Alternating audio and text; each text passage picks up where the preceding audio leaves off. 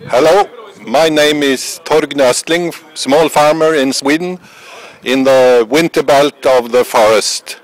I'm forest owner and I work also with mountain cows.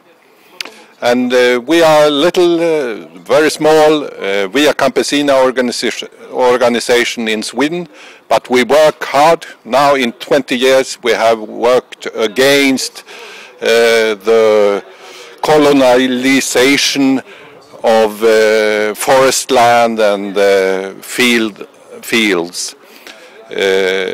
So we have the same problem. We know it all in both north and south. The profits from the forest they do here, the industry, the Stora Enso and so on, they make investments in your countries. So we all part of the problems, but we also have a very strong organization, and we're building alliance here in Sweden too.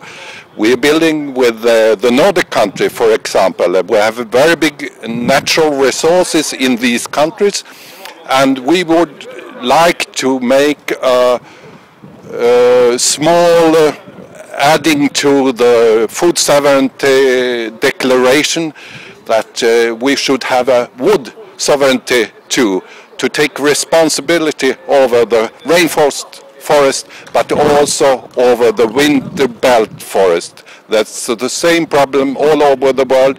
We need to globalize the hope, globalization, the hope and the struggle.